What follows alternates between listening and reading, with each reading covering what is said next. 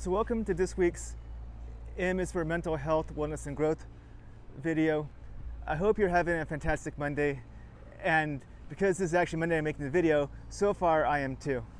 So this week I want to discuss one of the reasons why I make these videos is because I feel that people like myself who deal with invisible disabilities such as autistic spectrum issues, ADHD, learning disabilities, and so forth, our voices don't get heard enough. I think in our society we give more credence to the, for lack of a better word, academic voice, because I think having the title doctor in front of your name in our society gives you some credibility, whether you deserve it or not. It's not only that we give more credit in our society when you have that doctor in front of your name, but I think that we have this thing where we look for simple answers to complex questions.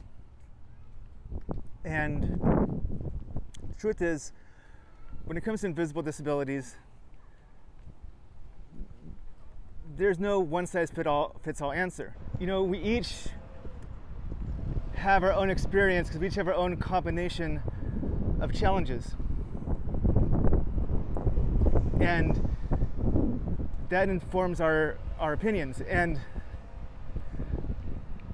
because of this, I think it's important to not only listen to those of us who experience invisible disabilities collectively more than we do the academic voice collectively, but also to listen to us as individuals. Because my experience may inform a different opinion than the next person. So that's the video. I hope that you'll start taking the voices of those of us who actually experience these challenges as seriously as the voices of the academics. I do my best to come up with a new M is for Mental Health, Wellness, and Growth video every Monday. Sometimes it's hard. That might be another topic for another time. But please like, comment, and subscribe. Please check out the links that will be in the description or possibly to the side of me.